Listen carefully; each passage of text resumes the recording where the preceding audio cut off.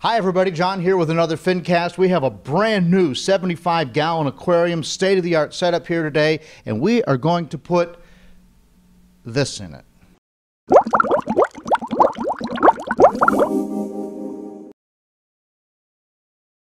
We're the world's largest collector and supplier of marine organisms, marine specimens. So with the mysis, you know, even if it's an animal that wouldn't normally eat them, like a harlequin tuskfish, they usually eat lots of meaty foods. They'll slurp it up like popcorn. They absolutely adore it. And some of my even larger fishes will go through and steal it from the small fishes just because it is a little bit like candy.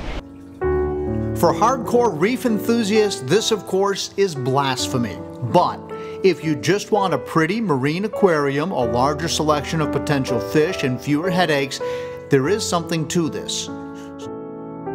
So we started out with a 75-gallon reef-ready aquarium set up with AI LED lighting and a custom stand and canopy made in Roanoke, Virginia and marketed by Carlin Aquarium Systems. The filtration is full reef with auto top-off, protein skimmer, and everything you'd expect for a full reef tank. So the folks at Instant Reef sent us these corals and they said, look, give it a try, put it in a tank, do a demonstration, tell us what you think. So they arrived in the mail, and the first thing I noticed was how flexible they were. I thought this was going to be more of a hard plastic, but it's more of a soft plastic, which I think will be cool for the fish. The other thing you notice as soon as you pick it up is that this thing is heavy, which is really also kind of surprising. And the company says that just like live rock, it's very porous material, so eventually it'll start functioning as live rock. Lots of spaces, lots of crevices, places for bacteria to grow and to help with your breakdown of wastes in the aquarium. So we've got 3 pieces. This is the small one, and we're going to put everything in this aquarium. And with 3 pieces of this artificial reef, it'll basically fill the tank. And we want to see what it looks like. We want to see how the fish react to it. And we want to talk a little bit about perhaps some of the advantages of having artificial corals instead of real corals. From bare bottom tank, we added 40 pounds of aragonite marine substrate, smoothed it out, and we were ready to add the Instant Reef artificial coral, which we had soaked in fresh water per the directions from the company for 2 hours. Installation could not have been simpler, and of course the company offers many different configurations, including corals that stack and those that are large enough to fill virtually any sized aquarium. The company suggests using live rock behind the artificial reef for additional biological filtration, so we did that as well. Setup could not have been easier or quicker. We had pre-mixed our salt water and began adding it to the tank.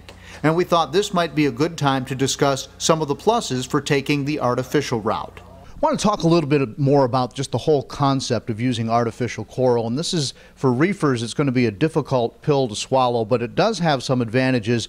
Ben Carlin of Carlin Aquarium Systems is here with me now. So Ben, we're doing this for the first time. You and I have a long history together of only doing reef tanks, taking kind of a lot of pride in that.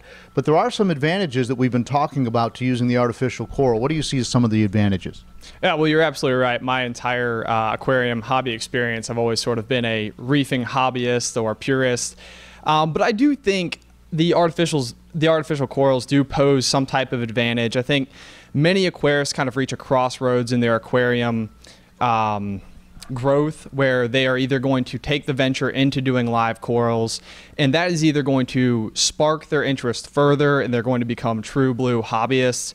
I think for others it can be quite discouraging. I mean, keeping live corals is a very real challenge, and I think a lot of people get pretty far along the way. They can invest a little bit of money in it, and they find out pretty quickly that it doesn't just happen. You can't just throw money at an aquarium and have it work. So that's where I think artificial corals can be a fantastic alternative. I mean, we've had people poking their head in the office for the past several days. They just can't stop gazing at this, and you know, of course it pains me a little bit because it isn't live coral, but well, and it didn't even have fish in it. It was dry. It was dry, absolutely dry. Yeah, we didn't have anything swimming around. People literally just amazed by kind of how great these things really do look just from across the room. So that's where I think they pose a great advantage for a lot of people. I think it gives you the advantage of being able to do a variety of different fish species that are not reef safe. So you can get a bunch of the different triggers, pufferfish, lionfish, a lot of things you can't do or you're restricted by having live corals. Yeah, and I think that's important. The other thing is, of course, you don't have the expense for lighting because you need decent lighting because you want your fish to look pretty, but you don't need lighting that'll grow corals. And so it saves a lot of the expense up front, and also you save some of the expense from live rock. Yeah, no, absolutely. And of course, we are still using a portion of live rock, and we can't underestimate the power of biological filtration and everything that live rock is doing. So for this particular display, what we've done is we've treated it for all intents and purposes as if it is a reef aquarium, with the exception of actually using artificial corals. So we're going to have this up and running for a few months. We can't wait to see how it does, what it looks like, how it tracks, how it cycles, all the things that we're always looking for whenever we're setting up a new aquarium. Okay, and now from a maintenance standpoint, since you have a service company, or we do, this could be something that for the average person is perfectly appealing. It's very nice. If you put this in a restaurant, you put it in somebody's office, could be all they want, and it's a lot easier. Yeah, this from the maintenance standpoint, from our business's perspective, this is a phenomenal option that we're going to be presenting to clients, especially because, you know, in a home aquarium, you do have that hobbyist that's going and looking at their stylophora every night to see if it's got growth tips on it. But in a business, alternatively, you have people that are coming in, looking at the tank with fresh eyes every day for the first time. So I think with that, you really don't need all of the added reward that can come from a true living reef aquarium in a public setting. So I do think from a maintenance standpoint, from our business's standpoint, this is a tremendous option.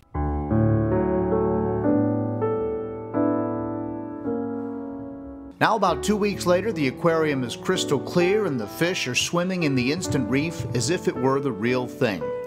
It seems as if the larger, what I call marquee fish, like the yellow tangs and the butterfly fish, show up best against the color of the artificial corals. Once the tank matures a bit more, we'll probably add a couple of non-reef safe fish from the butterfly family, or maybe even a larger angelfish species, just because we can, without fear that they'll prey upon the corals that we typically have in our reef tanks. I should point out that the instant reef pieces are not cheap. The cost per pound is similar to live rock, if not a bit higher. For instance, a 20-pound stackable unit in the company's brochure sells for about $340, but we've already discussed the pros and cons there. You'll save some money down the road. But now, with the tank set up, we can say for sure that the fish like it. We continue to get compliments from people passing by our office about how gorgeous it is, and even our hardcore reefing friends have to admit that it's much more engaging and attractive than perhaps they want to admit.